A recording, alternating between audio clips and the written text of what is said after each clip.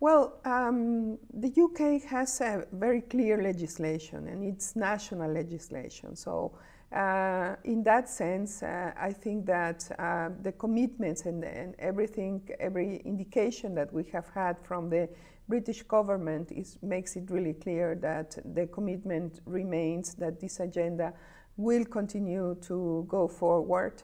Tomorrow I'm going to be meeting Minister Hurd.